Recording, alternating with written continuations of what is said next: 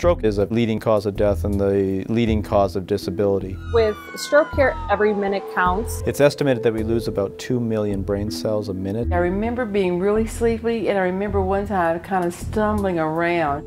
You want to get treatment as fast as possible. Cleveland Clinic's mobile stroke treatment unit is an emergency room on wheels. When an EMS squad gets dispatched for a potential stroke patient, we get dispatched at the same time. If it does turn out that the patient is experiencing stroke-like symptoms, care will be handed over to us. This unit has all the tools available. The unique part of our truck is having the CT scanner on board. We can determine what type of stroke they are having, whether it be an ischemic stroke, which is when there is a clot blocking the blood flow to the brain, or a hemorrhagic stroke, which is when the artery ruptures. Could you tell me where you are? Our critical care nurse and paramedic will assess the patient, hook them up to our cardiac monitor, insert IVs, as well as draw the laboratory samples. Then we will bring in a physician virtually to examine the patient.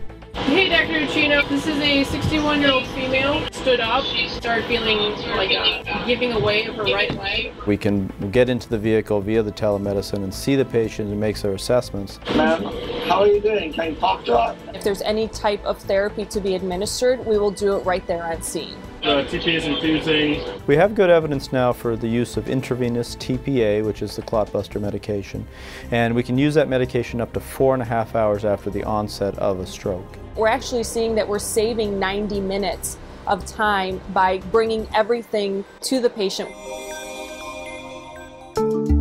This unit was first trialed in Germany in a couple of centers, but we're first in the United States to be rolling this type of program out. We were able to implement different aspects of what they had done, but also innovate and bring in new elements that would be useful in our healthcare system. One of the unique things that kind of separates us from the German experience is that we have the ability not only to treat the ischemic stroke, but also to treat the hemorrhagic stroke as well.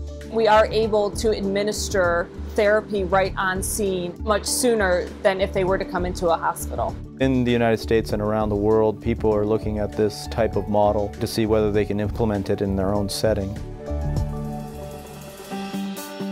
It really does take an organization like Cleveland Clinic to bring together the resources and take the initiative to do this kind of project. We're here because we want to provide this type of care out to the community that much faster. I could be not talking to you at all.